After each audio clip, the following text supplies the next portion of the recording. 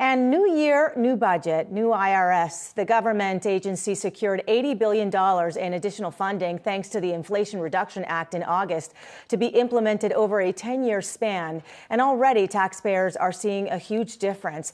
The IRS hired 5,000 additional phone operators before this tax season, bringing down call wait times to 4 minutes. The agency is also answering 80 to 90% of all calls, compared with only 17% during the last fiscal year.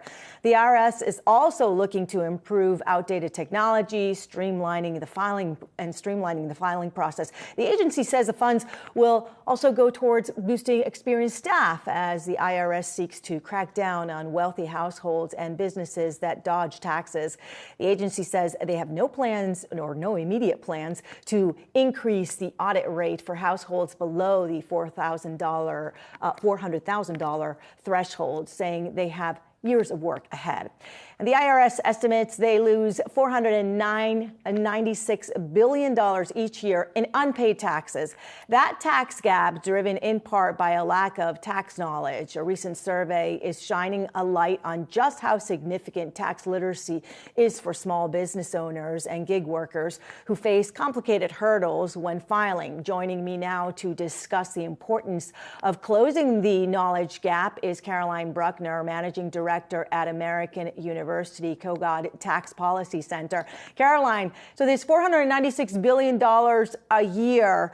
What's behind that tax gap?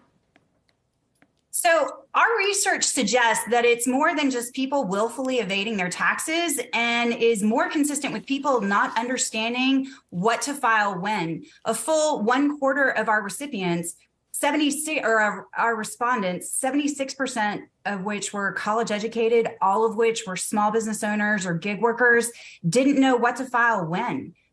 Almost 33% of our respondents didn't know what quarterly estimated payments are, and they didn't learn about it in college or high school. So we are starting to think that this is more of a tax education rather than an administration problem.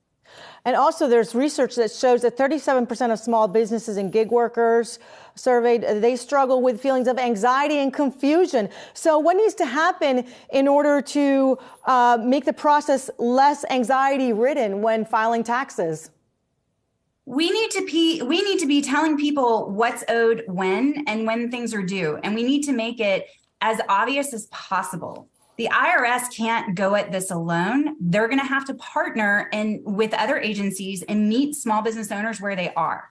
And one way they could do that is to partner with all of the various federal agencies that have small business financing programs and really work on education, curriculums, and outreach efforts through those existing networks. That's one way to really get attention to these issues. And is this just for small businesses and gig economy workers? I mean, or is it just for regular individuals that have full-time jobs? I mean, how does it scale when it comes to the scope of those that are paying their taxes? Well, so the biggest problem that we've identified is with people that are doing side hustles, and that is a growing number. Our recent private sector data shows that there are now 65 million people that are doing some kind of work on the side. And our tax system isn't set up to help those folks file their taxes on time and get the refunds that they're entitled to. And so we need to actually really target those folks, because most folks that get a W-2 and just have one full-time job, they can figure out what they're doing. There's withholding in place. Their employers work with them to make sure that they're paying their taxes on time. But it's the folks that are working in lots of different ways. And this is a movement that is growing exponentially and has continued to surge post-COVID. And because of that change in the economy and gig workers increasingly in the economy, I mean, the changes in tax codes, is that contributing to sort of the confusion as well? Because should the IRS be putting forth more, hey, we've changed this, by the way, remember, we changed this. I mean, should there be more information coming out so that taxpayers really have it in their face that the tax code has changed for this year, for example?